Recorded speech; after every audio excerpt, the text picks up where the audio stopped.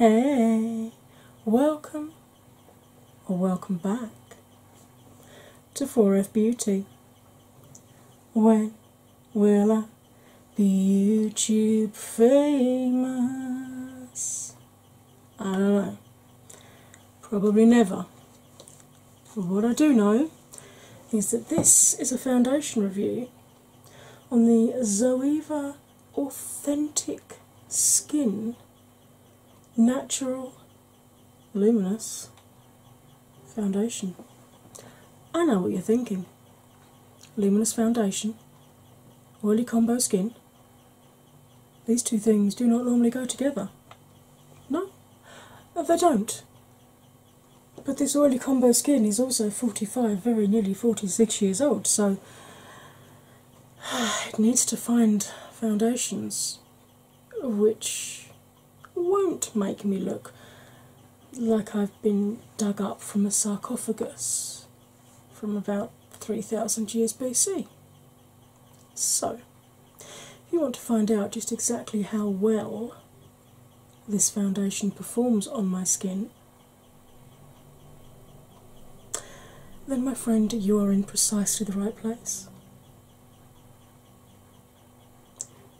Grab a drink, grab a snack, put your feet up, and enjoy. Because here it comes. Hey! Welcome back from the intro. Right, it has been a while since I have done a foundation review, so you're going to have to forgive me if I go a little bit slow and cock up a couple of times, basically. Because, as I said, it's been a while. Now, I would have shown you this in the intro. This is the Zoeva Authentik Skin Natural Luminous Foundation.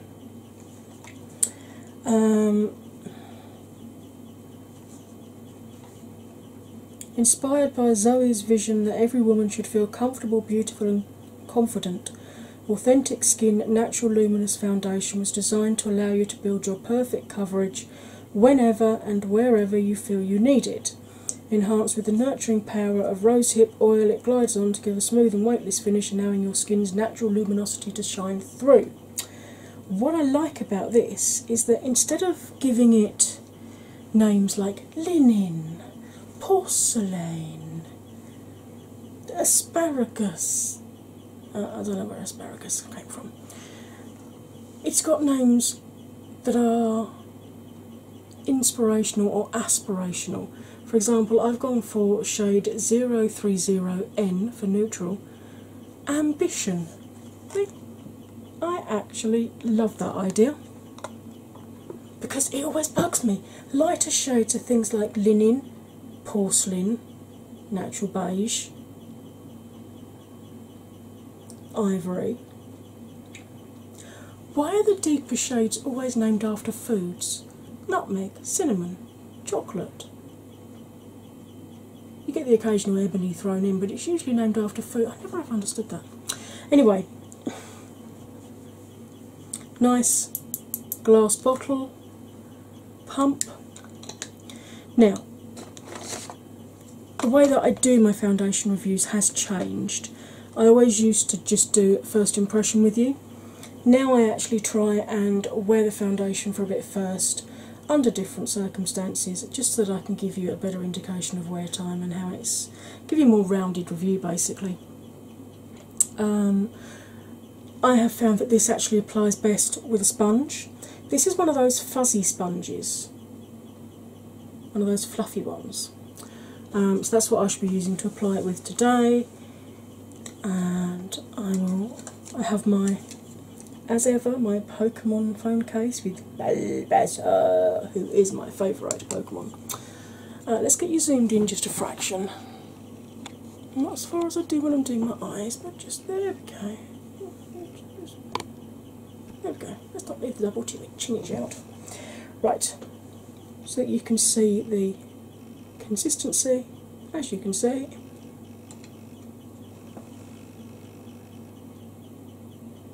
Kind of double creamish.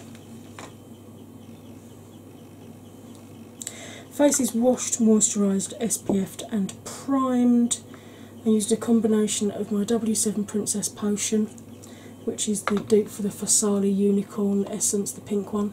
It's just a really nice light moisturiser to put on, because I put my moisturiser and my SPF on and let all that soak in. I then like to just put a little something on just to give my skin a bit of bounce. And then obviously my antiperspirant primer, because without that nothing stays on my face for long. More details about that are in the film listed below. So, let's start applying. Now, I always used to go, because I've got oily combo skin, I always used to go for full-on matte, full coverage, long-lasting foundations. But I'm 45 years old, I'll be 46 in a few months' time, and I've just had to accept that full coverage foundations are not necessarily my friend, shall we say.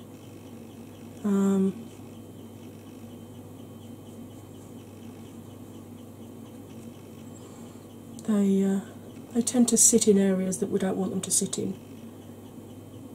As I said, I have tried applying this with a brush, different types of brushes. I tried a flat top kabuki style brush, I tried one of the toothbrush style ones, like the Artiste brushes. I tried the Jeffrey brush from his foundation brush from his Morphe brush set, and I tried using a duo fibre one as well. I tried ordinary sponges, I tried fluffy sponges, and I found that sponges were absolutely, for me at least, it gave me the coverage that I wanted. Obviously you get slightly higher coverage if you use a brush, because a sponge will shear the coverage out a tad, although obviously these fluffy sponges shear it out much less than ordinary sponges do. They soak in much less of the product. But you can see this is applied really nicely. It's building up in the areas that I need it to, and it is indeed luminous.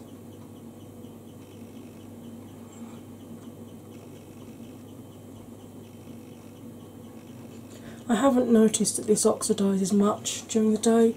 It does dry down slightly darker, but then all foundations do as a rule. And the difference between a dry down and oxidising is that the dry down happens within the first sort of 20 minutes, half an hour. If it continues to get darker after half an hour, then the product is oxidising. But the first sort of 20 minutes, half an hour is just the product setting. And you can, I mean, that feels so light on my skin. I probably could have got away with just the one pump. I mean, you can see there's still a fair bit on that. I automatically pump out too. I always forget that I use less with the fluffy sponge. So that's probably a pump and maybe a quarter has done my entire face, which is pretty damn good, it has to be said. I'm going to try out this Beauty Bakery Cake Face concealer today.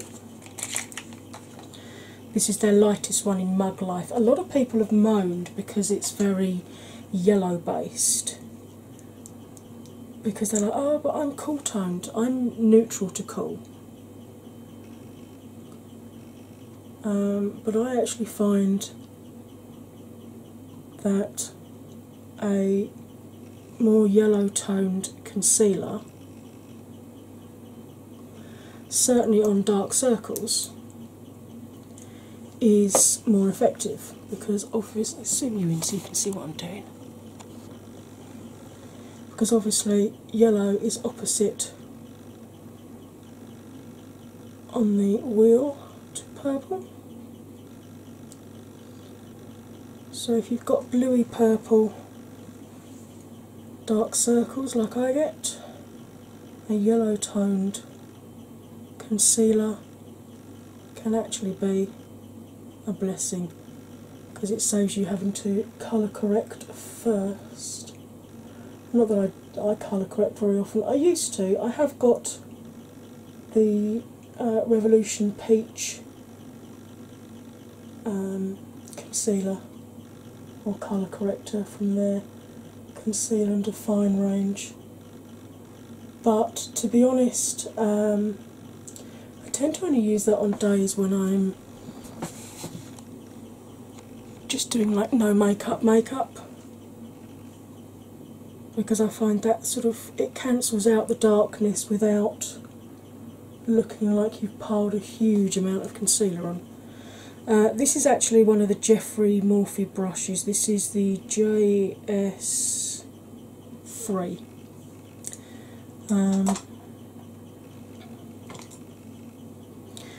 I have two of them because I find that these are really, really good for the under eye. So I keep one for spreading the powder out, or one for spreading the concealer out, and then a separate one for the powder. I'm going in with my usual Coty Airspun Translucent Extra Coverage.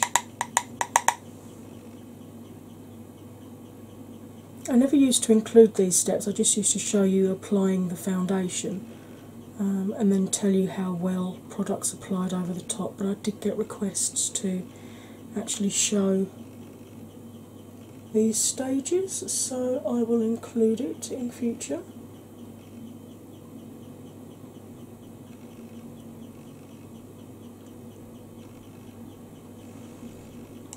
I also like to use this brush for really getting in and setting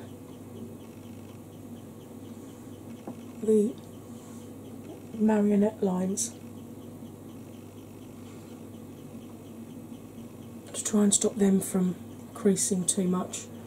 And I also like to use a brush, quite a densely packed brush like this, to initially press the powder onto my nose, into the Hulk, and into the line there. Just because I find that it helps to hold the foundation on my nose for longer, because my nose is the place that hates foundation the most. And then I'm going in with this big old floofy brush. Can you see the... And I'm going to use this. I know people are going to be saying, you've got a luminous foundation, what on earth are you setting it for? Well, because if I don't, it won't be on my face in about 20 minutes time. And after about an hour or so, once the powder's settled into my skin, the natural luminosity comes back through anyway. So it's not really that much of an issue.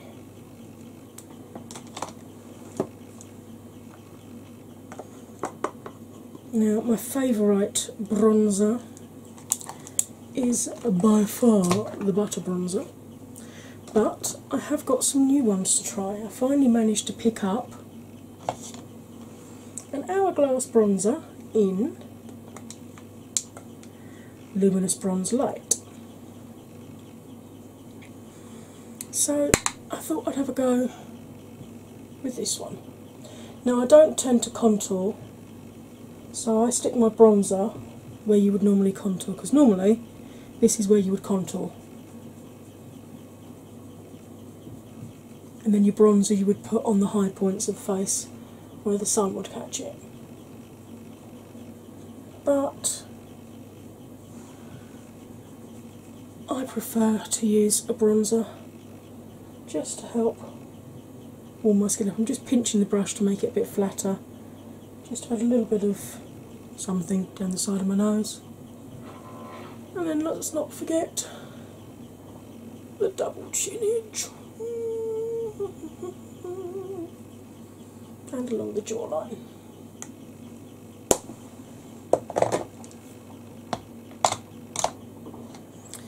And then over here,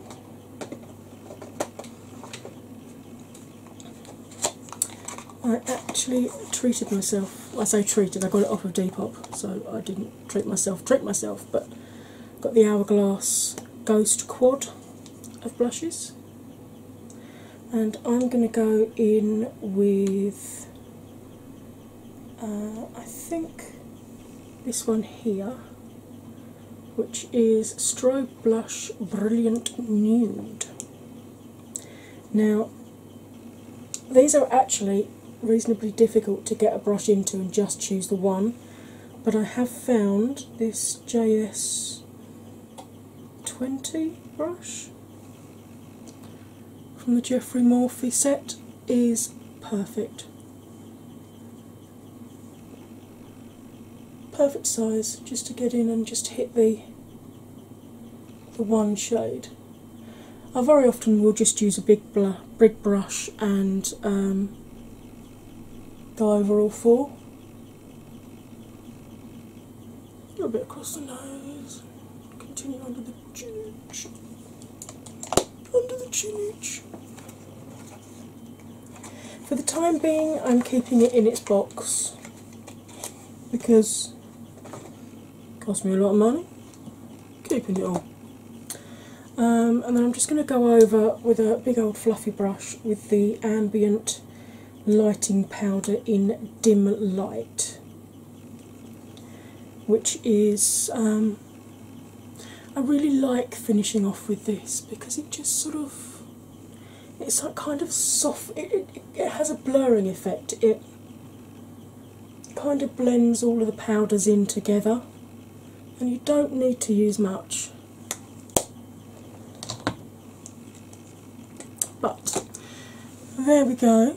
So let's get a zoom in and have a bit of a close-up look at this foundation when it's freshly applied.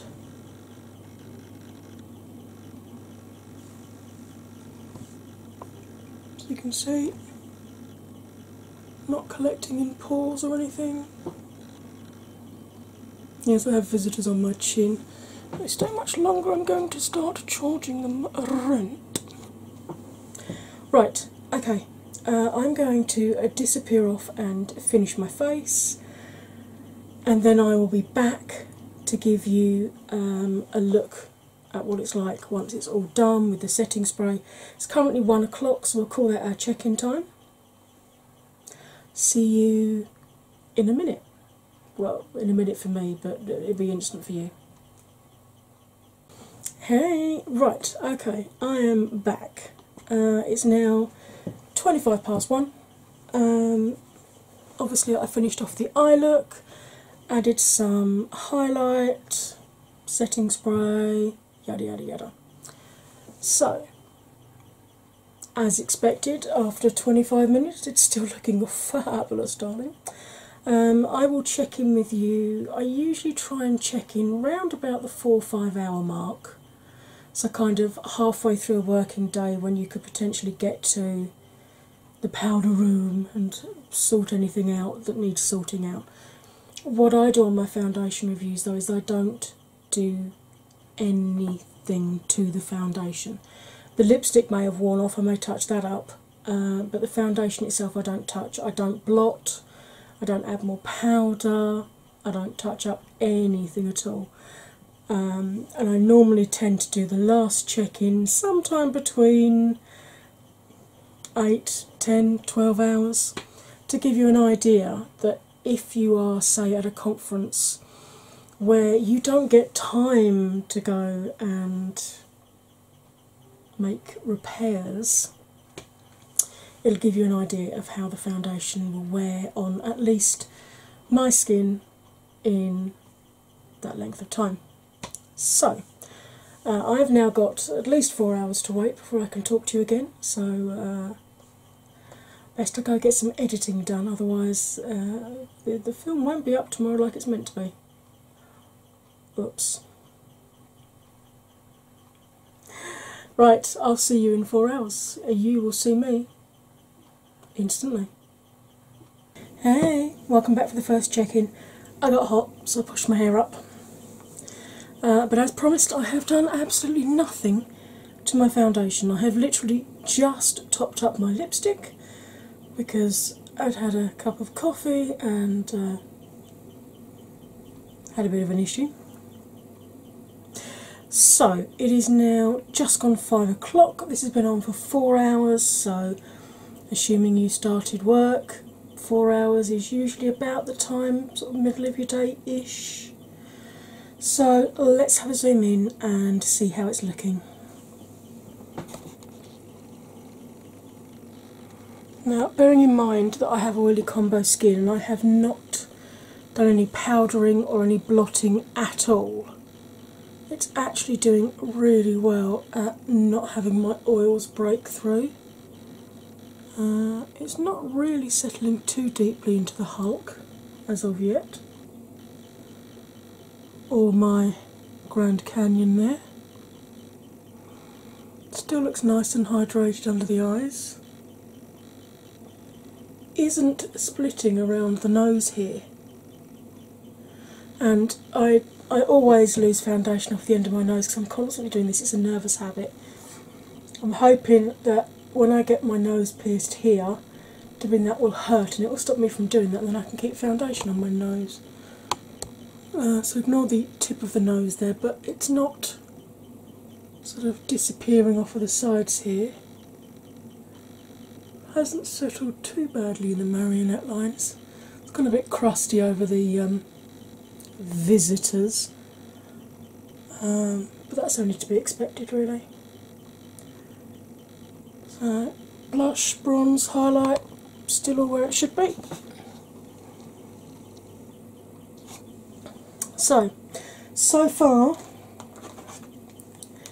for a natural luminous foundation, this is holding up extremely well, and this is how it has performed on me when I've worn it on previous occasions, including New Year's Eve.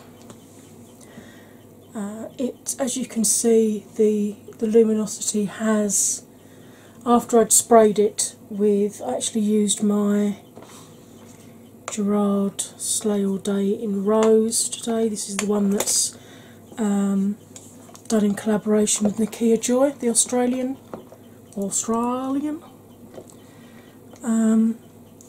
beauty YouTuber.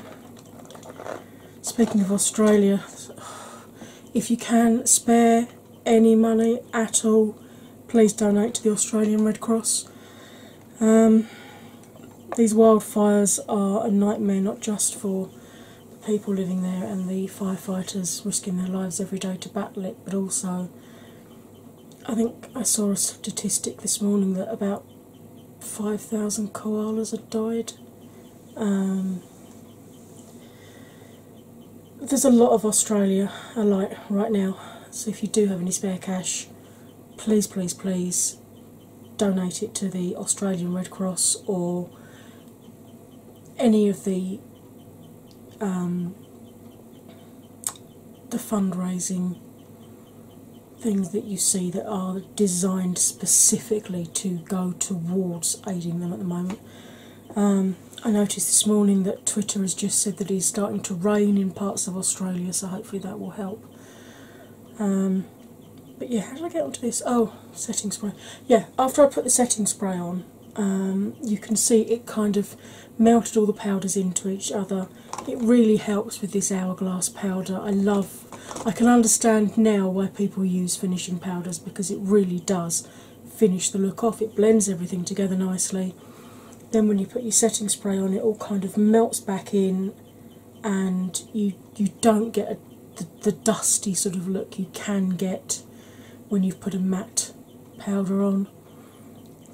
You can see the natural luminosity has come back, but it's also doing extremely well at keeping my oils under control.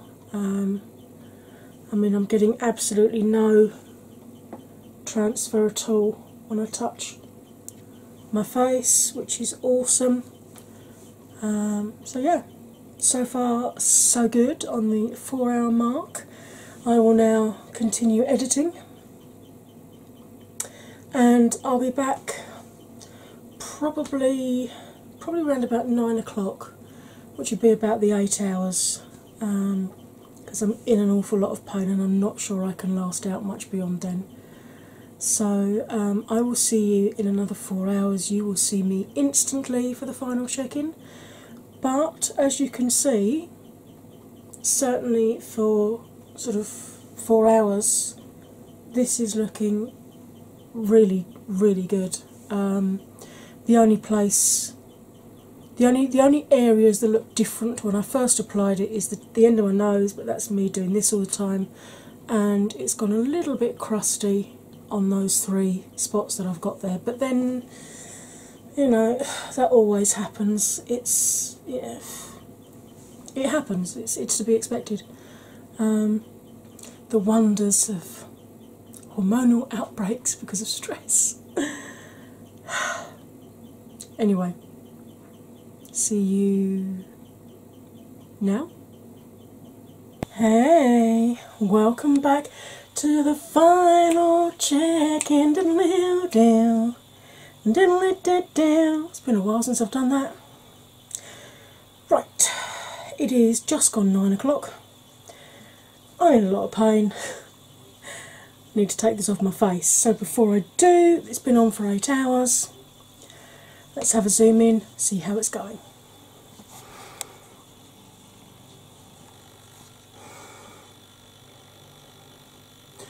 As you can see, still no settling in the Hulk or the Grand Canyon. Starting to get a little bit of settling in there, but nothing major. Still nice and hydrated under the eyes. Losing a little bit of coverage around the sides of the nose now, but it's fading very gracefully. Marionette line's not looking too bad. Chin very crusted and busted, and yes, I got my lipstick on my chin when I was eating, don't ask. So can't really tell by the chin because I did try and wipe the lipstick off, and so we'll just ignore that bit there. But as you can see, plain to the face, everything's still where it should be. So, what are my final thoughts on Zoeva Authentik Skin? Now obviously I've used this quite a few times now, so this is not a first impression. I really, really like this particular foundation. It's very lightweight. As you saw, for the first sort of 4 hours there was no real breakdown at all. Just the end of my nose where I do that as a nervous habit. This lasts so well on my skin, it's ridiculous. I've not had to blot all day, and yet I'm not looking ridiculously oily or ridiculously shiny. So it doesn't say that it's got oil controlling properties in it, and from the ingredients there's nothing on there that looks like it should have anything in there that will control the oils. Whether it's the rose hip oil on there, I'm not sure, because a lot of people don't realise the reason their skin's greasy and oily is because it's too dry. So the skin is producing more oils. So the better you look after your skin, the less your oils will break through, allegedly. This works by far. It's one of the best ones for controlling my oils and for looking skin-like and for fading very, very gracefully. So I absolutely love, love, love this. Would definitely recommend it if you're in the market for a luminous foundation and you want one that will work on older skin without settling into the lines too much. I would imagine on a younger skin that would look even more beautiful than it does on mine. But you can see, I mean, certainly if you were chatting distance apart, this looks as good as it did first thing this morning. The places that it's worn, it has worn very gracefully.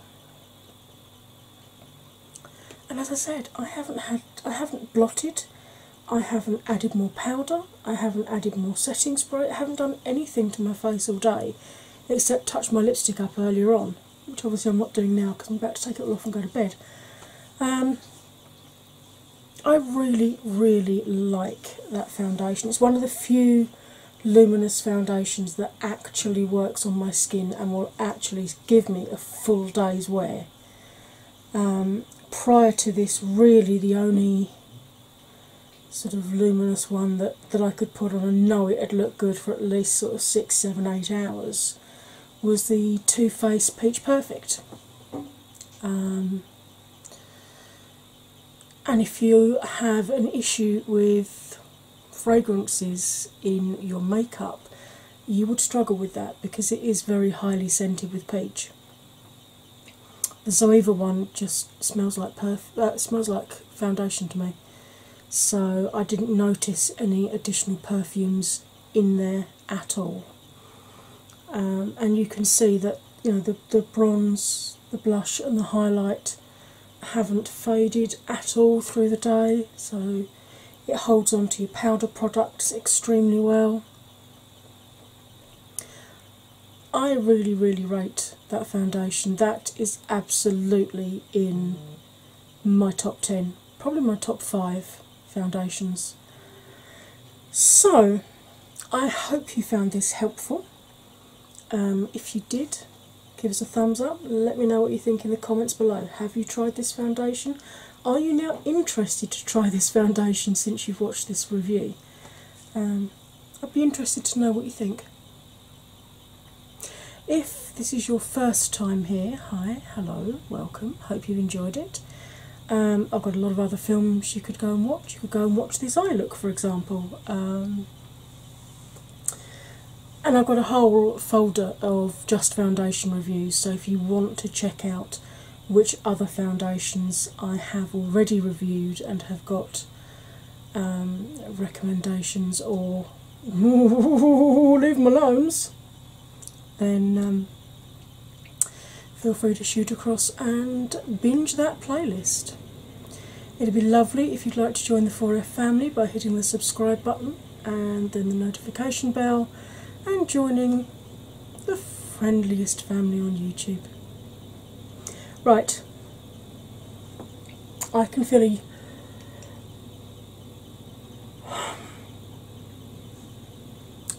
a yawn trying to escape. It's like Beetlejuice, the minute you mention it, boom, there it is. So, I'm going to bid you all a very good day, afternoon, evening, night, whatever time it is, in whatever part of the world this film catches you. And I will say, as ever, you'll stay fabulous, and I'll see you next time. Bye for now. Let's try that again without a yawn. Bye for now. I hate yawning at you. Anyway, it is what it is. See you in a... you've got to watch another film now just to prove that I don't yawn in all of them. See you soon.